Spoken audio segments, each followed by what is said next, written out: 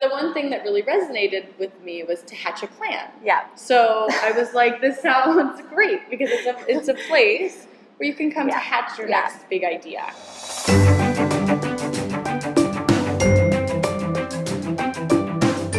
Where did you get the idea to open Hatch Studios? So to be completely honest, the idea was to open as a casting and small production space. So Hatch Studios, when it opened, was exactly that.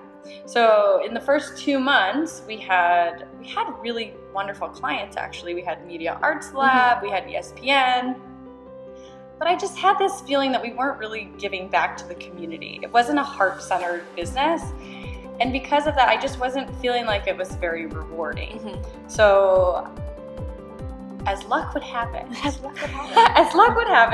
a very good high school friend of mine happened to come take a tour of the space when it was still a casting and small production space. And he's very well tapped into the LA tech scene.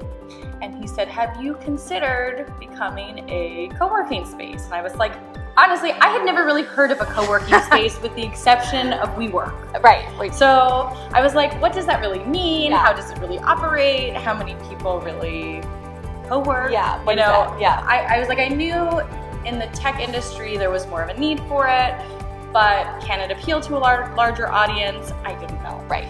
So what is different about Hatch Studios from the other co-working spaces that you've seen or that are here in LA or elsewhere?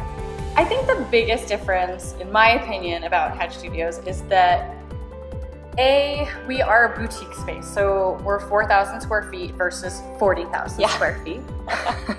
Small community. And I find value in that because every single person that becomes a member here gets to know every other member. And because of that, already, I mean, we've only been open for 5 months. And we have had every single company in here partner with each other in one way or another. Members have gotten hired for jobs.